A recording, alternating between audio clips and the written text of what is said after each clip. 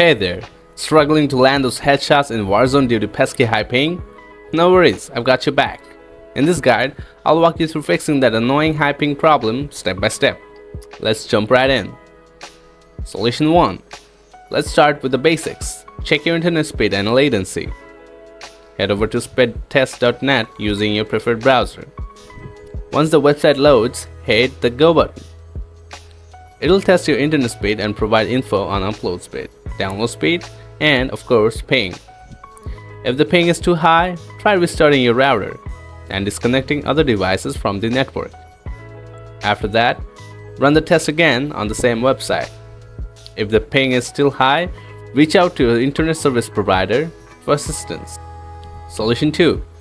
If you're still experiencing high ping after trying the above, considering using an optimized DNS server. To do that, you need to open command prompt. If you can't locate it, simply type cmd in the search bar and open command prompt. Then type ping 1.1.1.1 and hit enter to get the ping stats for this DNS server.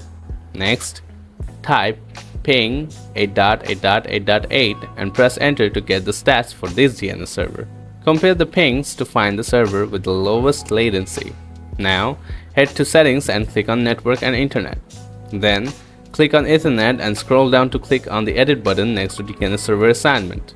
After that, choose manual from here and make sure IPv4 is enabled if it's not already.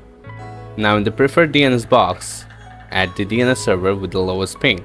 For alternate DNS, input 1.0.0.1 if you're using 1.1.1.1 or 8.8.4.4 if you're using 8.8.8.8. Finally, hit save and you are good to go.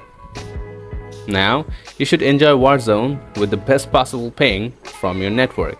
That's how you tackle the highest ping issue in Call of Duty Warzone. If you found this video helpful, smash that like button. Got any questions? Drop them in the comments below and I'll get back to you ASAP. Thanks for tuning in.